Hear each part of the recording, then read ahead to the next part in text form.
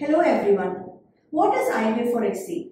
Before explaining what is IVF for ICSI, I'll explain how normally a pregnancy happens. In a natural cycle, every month a cluster of eggs gets recruited to grow, and out of which one egg will grow, develop, mature and ovulate, while the remaining eggs gets perished.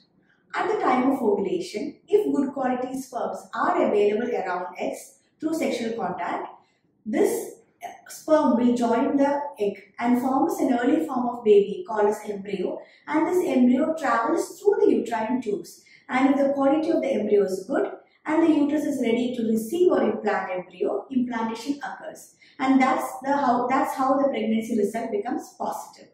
Since so many factors like quality of eggs, availability of good quality sperms around ovulation, their transportation through tube, quality of embryo, situation of the uterus affects the pregnancy chance.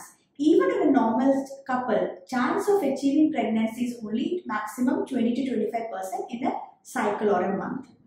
IVF is usually suggested in a couples with poor or absent sperms, poor number or quality of eggs, when the basic treatments like including IUI fails, especially when there is long period of infertility or advanced stage, or when the uterine tubes are blocked, or when the couple has some underlying genetic conditions. Now what happens in IVF for ICSI? On day 2 or day 3 of the cycle, we give injections for these cluster of eggs to grow rather than just focusing on one egg. So on day 2 or day 3 of the cycle, scan and blood tests are performed, and if the results are normal, injections are started. Injection dosage usually depends upon age, ovarian reserve, previous response and body weight. After 4 to 5 days of injection, we perform scan and blood tests to assess the growth of these follicles containing eggs. Further dosage of injections are titrated depending upon the response.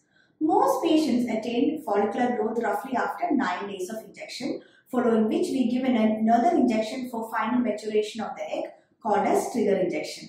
Approximately 2 days later, we plan your egg pickup. Egg pickup will be done with a fine needle under ultrasound or scan guidance. The needle is inserted through the vagina and the eggs are collected carefully with all aseptic precautionary measures. Don't worry, the procedure will be done under sedation and you won't experience any pain. Post procedure, within half an hour to 1 hour, you can resume your routine activity. Now, what happens in the lab around the time of egg pickup is that the sperms are collected from the patient's husband, and after double checking, the sperm is cleansed, processed and good quality sperms are separated. This good quality sperms are either injected into the egg by an experienced lab embryologist, which is called as ICSI, or eggs and sperms are put in a culture dish for them to fuse or fertilize naturally, which is called as IVF. So after 16 to 18 hours of this procedure, eggs are checked to ensure fertilization has happened, and these fertilized eggs are then cultured till day 3 or day 5 developmental stage.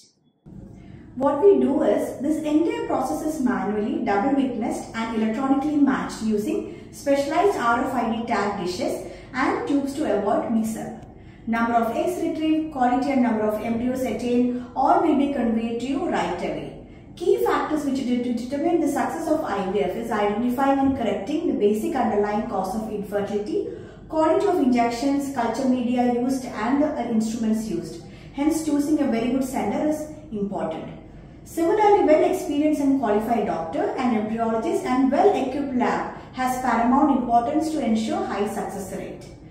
Now, next comes the last step of IVF process, which is embryo transfer. Either the embryo transfer is done 4 days after egg pickup with some additional tablets and injections, or preferably and mostly embryo transfer is performed after a minimum gap of 15 days to 1 month so that body hormones return back to normal, thus ensuring a better pregnancy chance. In certain situations, depending upon the underlying conditions, this gap duration might be extended.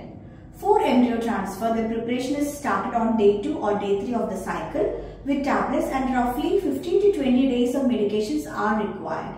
Again, with the help of ultrasound or scan, the doctor will transfer the embryos into your uterus. Embryo transfer is a painless procedure and does not require any anesthesia. You will be discussed in detail regarding the number of embryos transferred, medications to be continued and the necessary post-procedure care. After 10 to 12 days of embryo transfer, the pregnancy test is done to confirm the growth of the embryo.